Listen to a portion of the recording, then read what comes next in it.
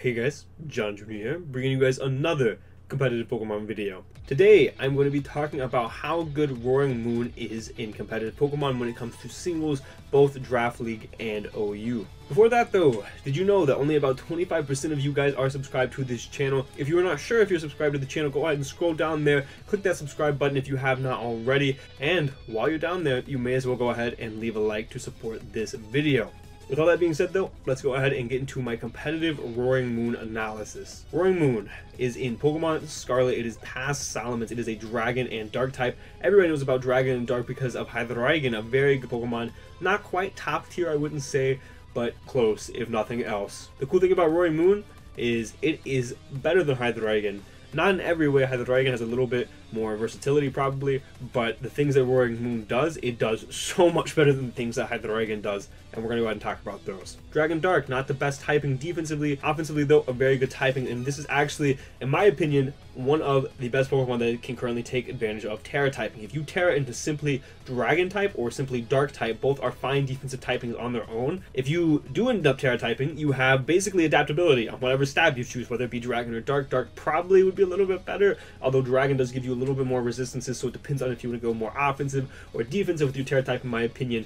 Whichever one you choose, Roaring Moon is going to do that job very, very well. It's a very good Pokemon, it has photosynthesis, and its stats are where we really start talking about this amazing Pokemon. So to start off, as 105 HP, which is a very, very good HP stat, 139 attack, which is an insane offensive power, 71 defense, which is usable, not the best though, 55 special attack, 101 split def, and then 119 speed. So obviously you can see this is a fast physical attacker with really good special bulk. Because of the special bulk, it's very, very able to take use of Roost whenever it takes special hits, and it's very able to be a special sponge too.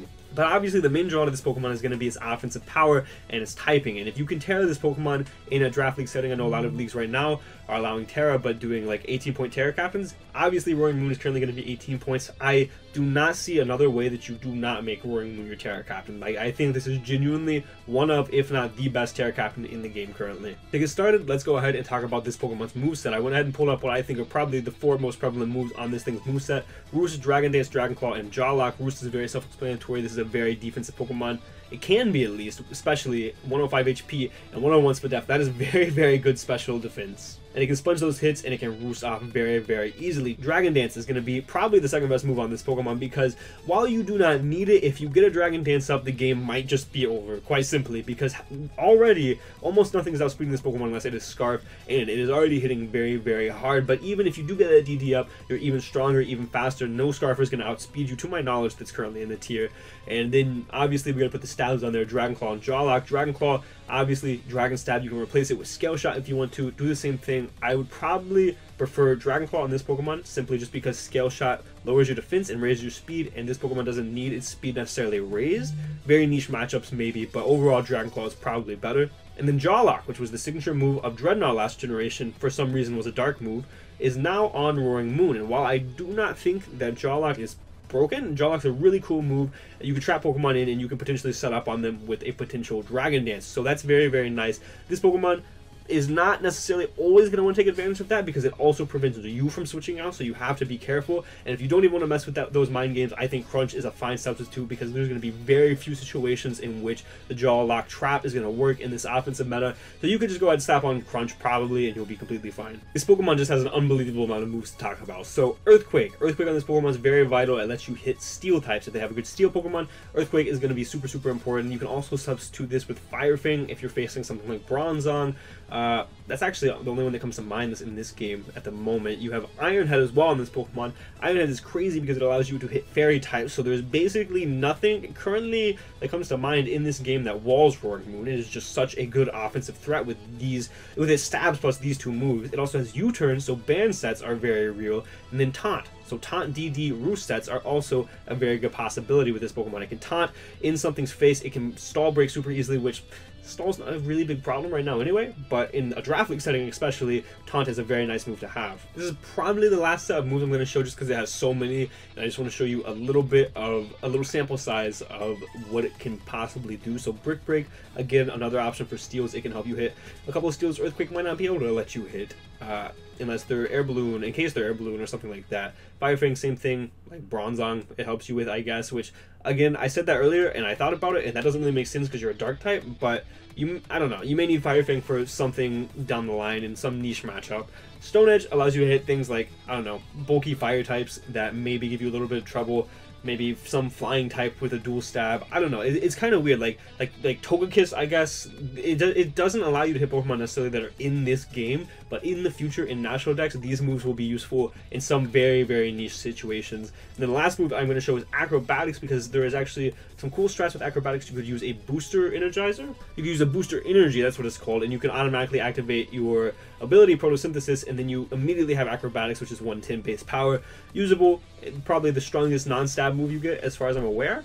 Besides like Double Edge, yeah, that looks to be the strongest usable non-Giga Impact physical stab move that you get. Double Edge, I guess. So this Pokemon is a little bit harder to get creative with, but there are 4 sets that I do want to show you guys off the top of my head. So the first set here is going to be DD Dual Stabs. Obviously this is going to be a very good set. You guys knew that just from the moves I showed you. We have Roost, Dragon Dance, Crunch, and Dragon Claw. So you have Dual Stab DD. It hits a lot of Pokemon. If they don't have a fairy, that this is a very good set in whatever matchup. And actually, they made him Adamant immediately, but you might want to go Jolly on the ladder just in case there are other Roaring Moon. The next set is going to be simply a Choice Banded set. This might just be the best Roaring Moon set that there is. U-Turn, Dragon Claw, Crunch, and Iron Head hits literally, as far as I can think of right now, literally every single Pokemon. Like, I cannot think of a Pokemon off the top of my head that resists it. If you can actually, let me know down below a Pokemon that resists all 3 of these types. I simply just can't think of it. And even if there is that Pokemon, you can simply 140 base power U-turn on that, or 140 base attack U-turn on that Pokemon. So I think this is probably my favorite Roaring Moon set. I don't see, especially in OU, I feel like this is the best Roaring Moon set. The next set's going to be a Taunt DD. We have Roost, Dragon Dance, Taunt, Outrage. If they don't have a Fairy, if they don't have a good Seal, you can really take advantage of them. This can also have Outrage replaced with Crunch if they don't have a good Dark Resist. Like, this Pokemon can just DD in a lot of things' faces, Taunt so it can't get Toxic, Paralyzed, status of any sort, and then DD in their face and go crazy with whatever mono move you decide to go with. The next set is going to be simply Life Orb 3 attacks. I'm very familiar with this set with Hydreigon. If this Pokemon, maybe this isn't the best set on it, I think Banded is probably just simply better in every way, in my opinion at least, because it gets U-turn. So we have Roost, Crunch, Dragon Claw, and Iron Head. You basically hit everything with this. I don't know, maybe some people would prefer Life Orb to Banded. I just think personally I would always run Banded over Life Orb, but Life Orb 3 attacks is definitely an option, and I don't think it's a bad option. And then lastly, we have a goofy little set here. We have Roost, Acrobatics, Crunch, and Dragon Claw. We are Terra Flying, and we have the Booster Energy, just so you get Stab Acro. I don't know, this is just something goofy that maybe you'd want to run to have fun with your friends. I don't know, I think it'd be cool to run. Don't think it is better than any of the other 4 sets I showed you guys, and I do think that you could play around with this thing's Terra and make it like a Terra Poison to resist the fairies or something and have a lot of fun with that. But as it currently stands, these are probably the sets that I would think of running, and I think that this Pokemon has a lot of competitive usability. I think this Pokemon is crazy, especially in Draft League, and hopefully I'll be able to draft it here soon. But with all that being said, make sure to leave a like if you guys enjoyed. I have a lot more videos coming your way here soon. And for now, guys, this has been John Jr. signing off.